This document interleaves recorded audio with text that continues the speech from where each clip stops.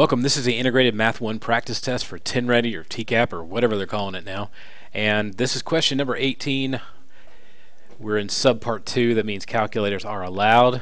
Won't need it here, but it's allowed. Anyway, John has a goal to ride his bike at least 100 miles this summer. Now, I'm kind of the type of guy who likes to make some marks on my paper. I figure if we're going to kill a bunch of trees, I might as well get something out of it.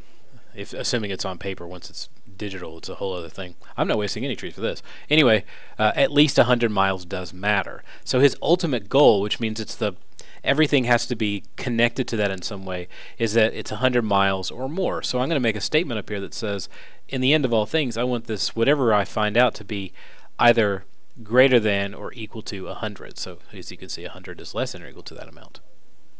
So now I go here. And now that I've figured that out, I don't have to worry about it anymore. John has ridden 12 miles already, so 12 miles are important here, and there are 40 days left in summer. Write an inequality, which we already did, so check there. Look at us thinking ahead. See, that's an inequality. An inequality would be a statement that shows that they're not necessarily equal. If you have a greater than equal to, it could be equal, but not required. Also, less than, greater than, or inequalities.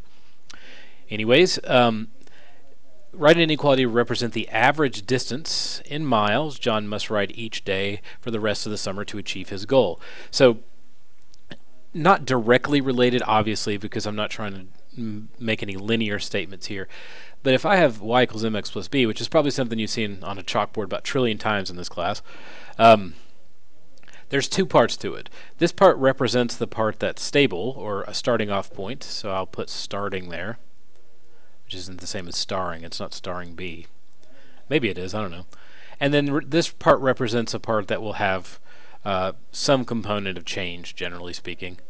But it's really the part that it's broken down into individual units. If I'm talking about a graph, for instance, I have a starting point, which is my intercept, and then I'll add or subtract depending. But it's just the idea that if I could separate out the starting part from the rest of it that works together, that would make my life easier. And let's do that. John's ridden 12 miles, so I'm just going to put whatever I figure out over here with the 40 business plus the 12 I've already done. He doesn't need to go back and do more to make up for the extra 12. Now that I've got that out of the way, I can erase all this nonsense. So I've dealt with this. So really all I have left is this. So I'm going to need to start with 40 days and then break it into an equal amount. So if I just say, well, 40... If I did plus some number, that won't help me. 40 days of summer plus some distance. That doesn't even make any sense. 40 divided by distance? If I was trying to find out, if I had a large number of miles and had to break it down to find how many days it would take, then yeah, maybe. But not really here. Subtraction, whatever. So let's try multiply. And then you can just do some tests for yourself.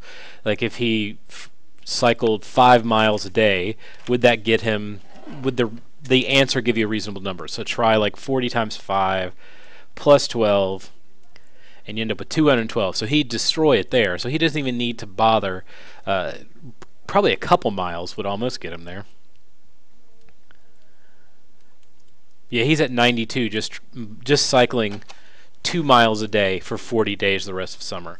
But he's trying to find an amount that at least he can do that much. So if he does 2.5 miles, he's probably in good shape. If he decides to amp it up and do a lot more, he's in even better shape. And most likely John will ride different mileages over different days, but this is a math problem, so we have to pretend like everything works in nice organized fashion. So there you go. 40D plus 12 is greater than or equal to 100.